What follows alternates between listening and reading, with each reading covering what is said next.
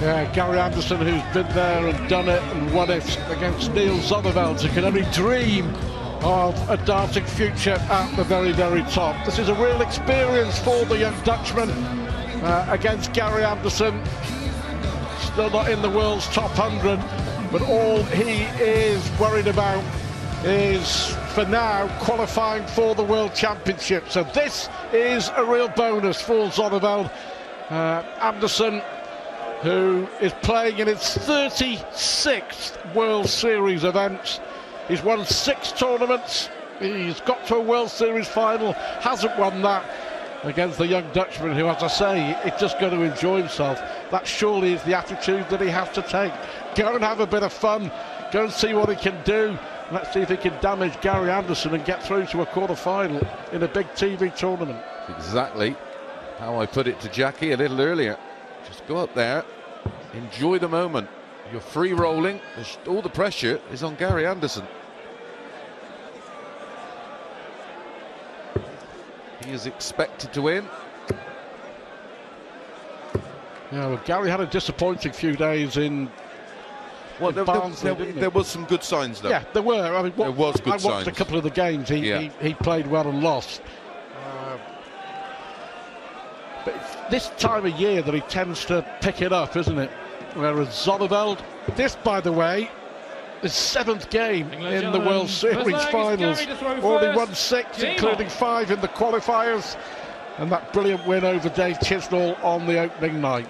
So Anderson getting us underway. The winner to play Fallon Sherrick or Krzysztof Ratajski in Saturday afternoon's quarterfinals. Well, you were spot on about having a career half as good as Gary Anderson's, a player that has won over 50 world ranking titles. He's incredibly won 24 Players' Championship events.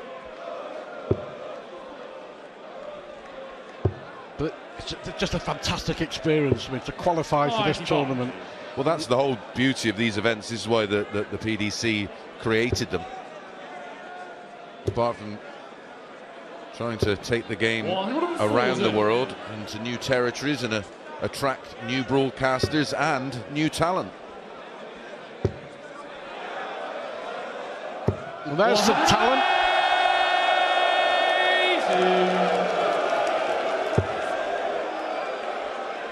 Anderson strikes back. 434. That maximum setting up a possible 2-dart finish for Zonneveld against the darts. Gary should have stayed there on the 19s. Gary's rescued it. Single 4. Treble 14, he misses the tops. Anderson will go 25 for tops. If the doubles are going in, he's going to be dangerous.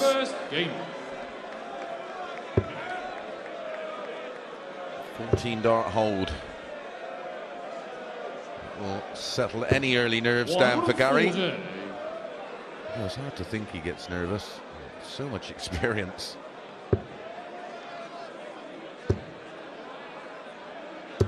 Playing darts at the top level now for over 25 years. Well, he is enjoying himself, isn't he?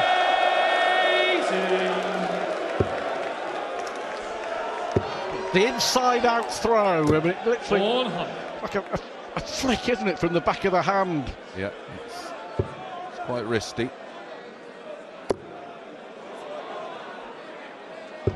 Good last dart after the bounce out. Hit a 9-darter this year, back in June, against James Wade in the Players' Championship, losing the match 6-2, but that's his first PDC 9-darter. That was in the last 64.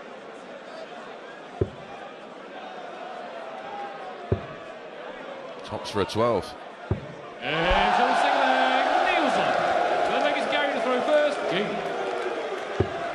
That's what he's capable of. 97.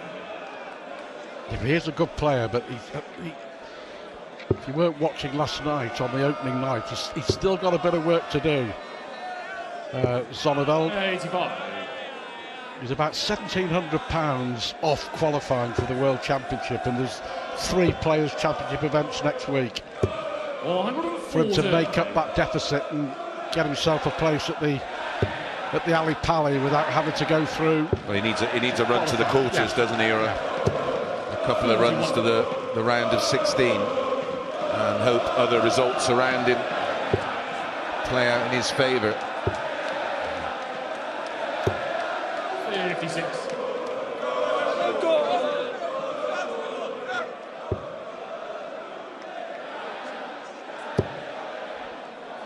Well, that throw works for him.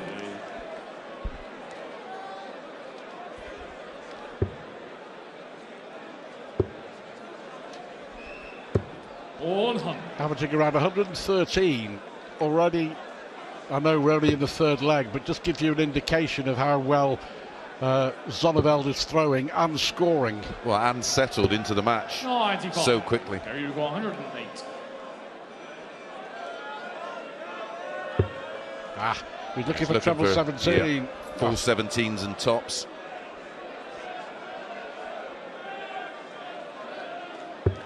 $72. Worked it out well to leave double 18, but will he get a shot? Treble to leave tops. There you go, 36. Under pressure. Can't afford to make a mistake.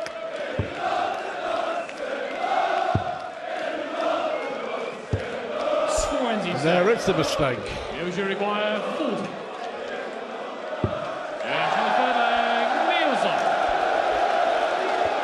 Our first break of throw. And that has been the story, really, of Gary Anderson's year. The face telling you everything, and missing doubles and his opponents don't. You have 3 clear darts at double 18, double 9, advantage young Niels Zonneveld.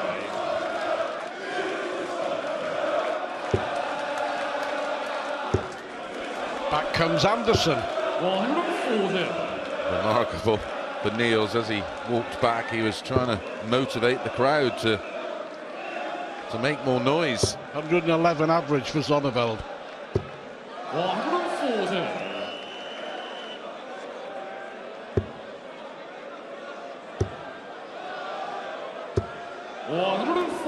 Back-to-back 140s for Gary. Pretty much 3/4 of the way of stealing the darts.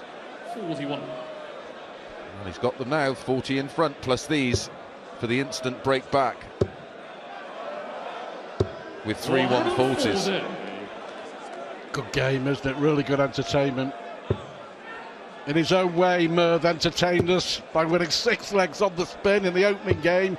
57. And this is quality from both players. 7 matches he's won now, isn't it, in this competition with the qualifier? 57. Well, he will be back. It's his favourite double in the World Championships, wasn't it? If I'm not mistaken, it won in both world titles, didn't it? Double 12. There you go, 24. He's won in this leg. 2 apiece it is. Anderson breaks straight back. And I've mentioned this before, talking about the World Series, Gary Anderson against Michael van Gerwen in the Dubai Darts Masters. That was outside, final. wasn't it? Yeah. As Anderson hits his first maximum, 2017 it was, and they both averaged over 110, and it's still a record for a PDC combined average, TV tournament. 11-7 in 100 degrees outside with a breeze. Anderson 110.88, Van Gerwen 110.46 over 18 legs. It was just darts from a different planet. Yes, most definitely in the top 5 of all-time great matches. PDC may be thinking, I wonder about going back to Dubai. Certainly to 130. Where it all started back in the day, 2013, the World Series in Dubai. But you hated that, Stu, didn't you, out there? It was tough. 100. Of course, New York, Australia, New Zealand, Denmark. in the calendar for next year. I just hope that it is. We're all back to normal next year. Yes, we echo those sentiments. Yeah, but there's no doubt that they're looking at expanding the World Series, without a shadow of a doubt, to other regions and nations and continents. As Anderson here looking at double four. And double two. Really good game. Both averaging 102. Quality from Zonneveld and Anderson. But it's Scott who has the advantage. 3-2.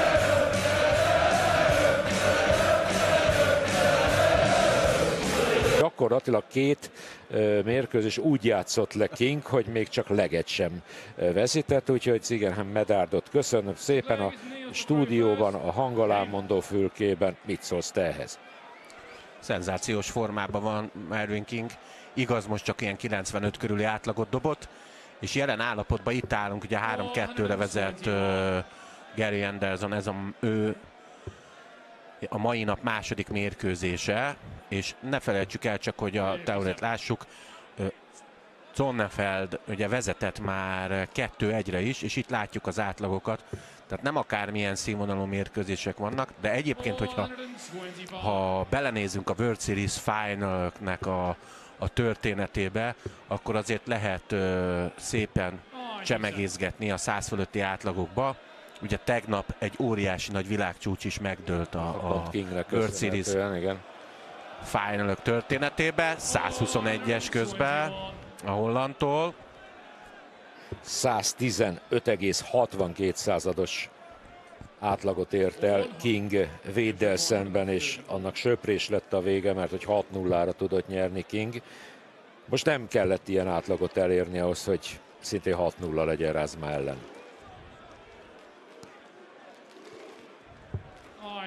Nem ám bizony, nem volt rá szükség, de szenzációs dolog az, ami jelen pillanatban zajlik.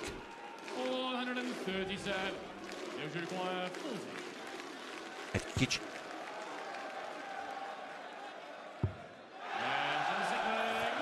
És bedobja Zonneveld és az egyenlít.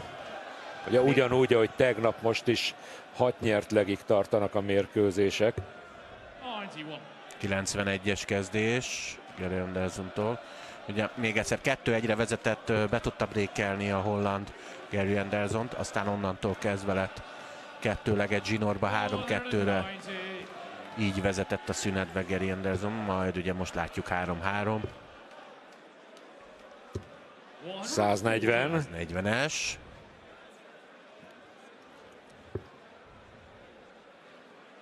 Zonneveld egyébként tegnap Dave Chisnalt búcsúztatta 6-3-mal, és nem ért el a 90-es átlagot sem Zonneveld. Most nagyon-nagyon jól teljesít. Én megmondom, és ezt tegnap is észrevettem, hogy nagyon sajnálom, hogy az ITV közvetíti ezt a tornát, mert a Sky-nak a közvetítése sokkal... Igen. Nézd meg, ez is annyira lent van, lentről veszik a triplát. Nincsenek kint 9-es táblácskák, a kiszálló útja sincs feltüntetve. Igen. 125-ös.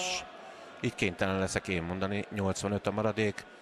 Ugye legalább egy 100-as kéne dobnia, vagy 97-et minimum ahhoz, hogy kiszállón legyen. 85 így nem lesz a holland kiszállón, Gary Anderson jöhet a 45-ös kell, megvan, és a dupla 20. Nagyon jó helyen. Nem dobja be, igaz, van rá még lehetősége. Biztos 3 nyíl, hiszen a 182 az nem kiszálló. Na. Az nagyon szép, hogy a ter ott van. Igen, főleg így kerekített 142-vel. Bedobja. Hát nem remegett meg most. Nem, 4-3-ra vezet a skót. Tegnap remekeltek nagyon nagyon jó hangulat volt. Ugye balkezes Zonneveld. Nem sokat pepecseltek egy leg megnyerésével. Pár balkezes dárcos ilyenkor azt szoktam mondani, hogy annyival jobb vagyok nálad, hogy én most ballal játszom végig. Ja. De jó, ez megint az első nyílt tökéletes. Azért átcsúszik, igen. De az már jó. 125-ös, tökéletes.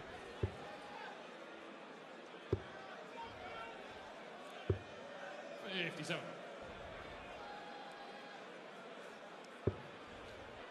Természetesen várjuk a kérdéseket a Sport1 TV Facebook oldalán. Megpróbálunk mindenre válaszolni. A mai meccseknek a végkimenetelére is várjuk a tippeket. Természetesen a King meccsre nem, mert azt tudjuk, hogy King nyerte.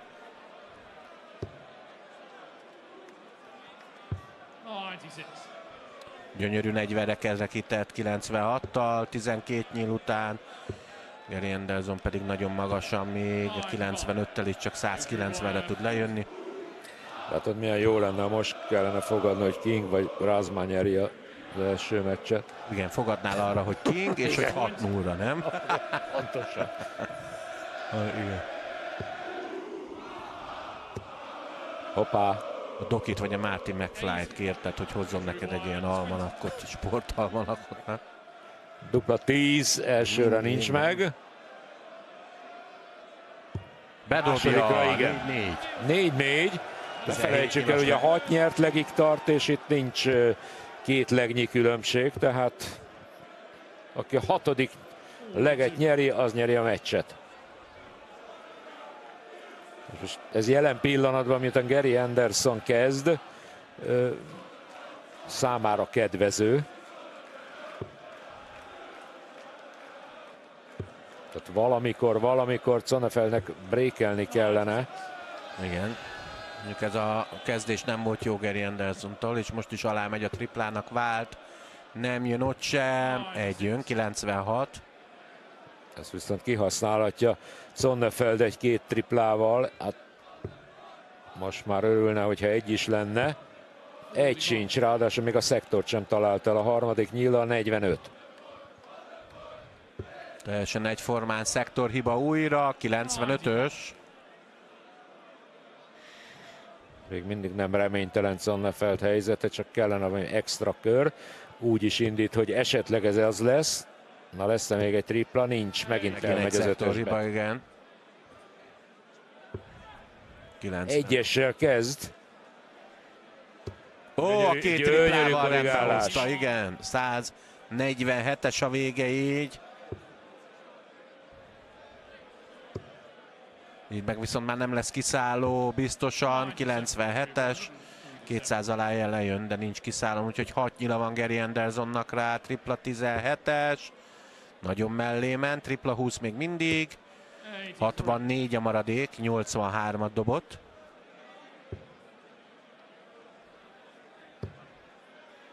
Fölé. Ajj, 120. Ugyanúgy 3 sima. Ajj, de ez mekkora hiba, 57. 17-es. Újra tervezés. Megvan, és a kedvenc dupla nem dobja be. Na, a 120-ra. Zonneveld. Hangos is lesz a közönség, megvan a tripla 20.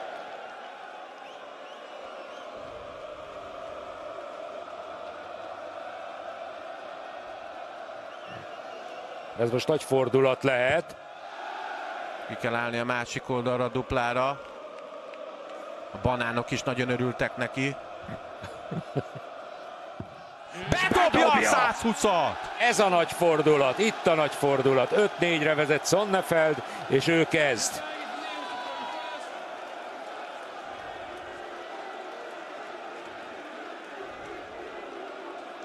Hihetetlen, már a tegnapi teljesítménye is teljesen váratlanul jó volt, és aztán most nagyon úgy néz ki, hogy a 7. helyen kiemelt Gary Andersont sarokba szoríthatja.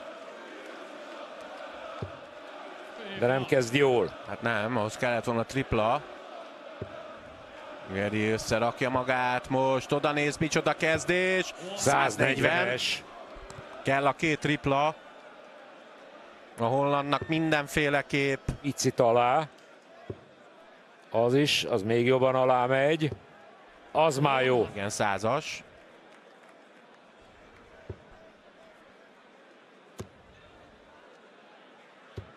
Húha, 45.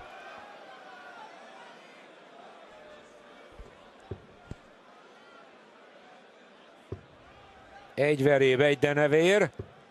Aztán egy Ja, mert hogy fölül meg alul. Vakukka, amelyik beletolja a tojást idegen fészekbe. 100-as. 100 ez is.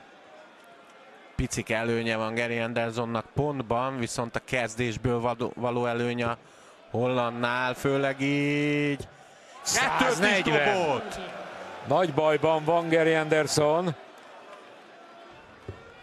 Kellene még egy tripla, de nagyon. 116-ra lemegy. 200 fölötti kiszálló. Zonneveld 102-re. Nagyon szép, és a dupla 20 megint hibátlan. Bedobja és kiveri Gary Anderson. Elképesztő. Hát emeljük meg a kalapunkat Zonneveld előtt. Hihetetlen. Tegnap Csisztát búcsúztatta, ma pedig búcsúztatja Gary Andersont. Na hát akkor jól kezdődik. Gary Anderson számára kevésbé, de egyébként Következő meccsünk a Johnny Clayton Vincent van der Voort. így van, és természetesen szünet után jövünk majd vissza.